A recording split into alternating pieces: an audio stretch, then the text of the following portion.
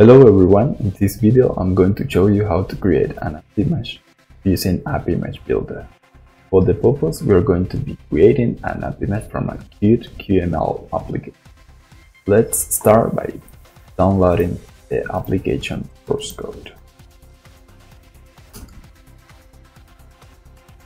Once the application source code gets downloaded, we are going to configure our application and how is it going to be released.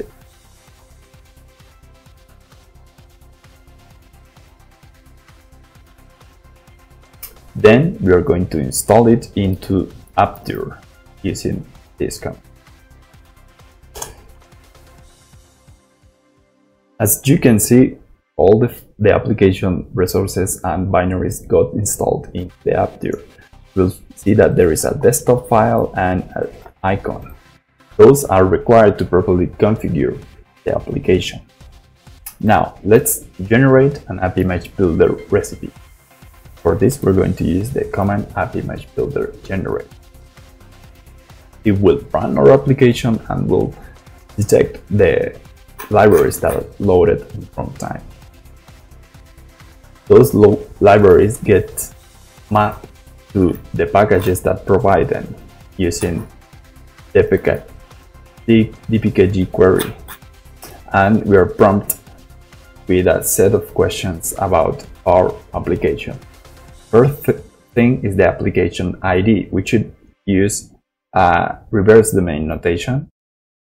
Then we have the application name, the icon, the version, the executable, the arguments, and the architecture.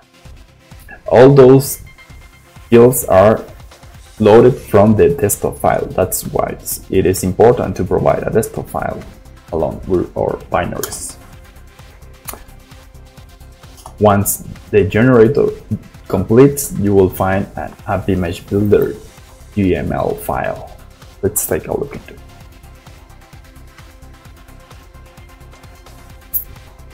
The GML file will have two main sections, an appimage and an appimage.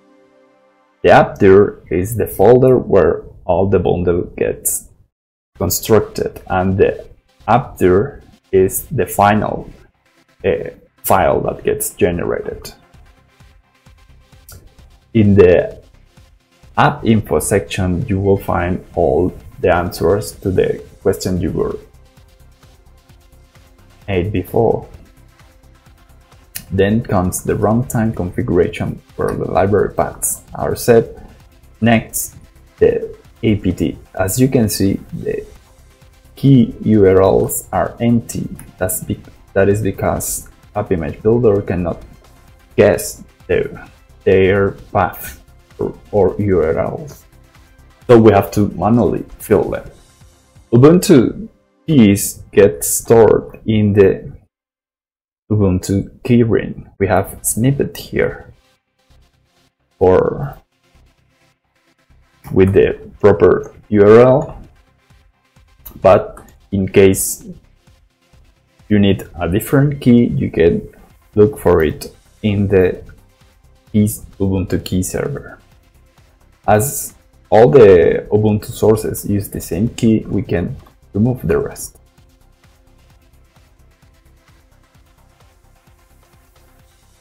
In the case of the KDE Neon, we have to find the key into the project, the repository source there.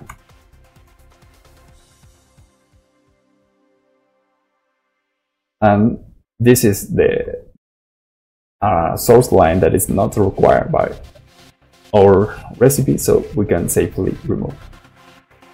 After that comes the include list. There are listed all the packages that requires our application. Then the excludes, the apt exclude list and the file exclude list. In those exclude lists, you can list packages to get removed or files. At this point, we can we can build or appimage. Appimage-builder will start by downloading all the apt configuration. This is gonna take a while. Once the apt repository's information gets downloaded, appimage-builder proceeds to download the actual files.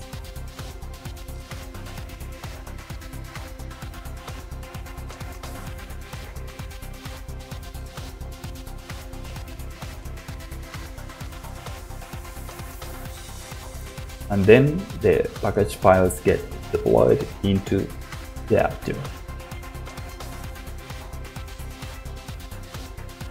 Finally, the runtime is configured. Now, appimage-builder will proceed to test a generated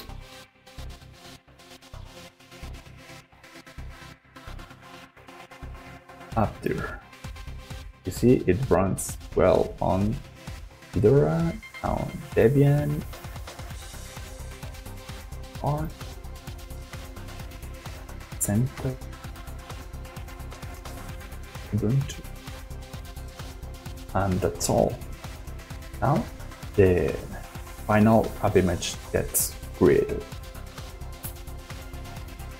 Good, we have working appimage.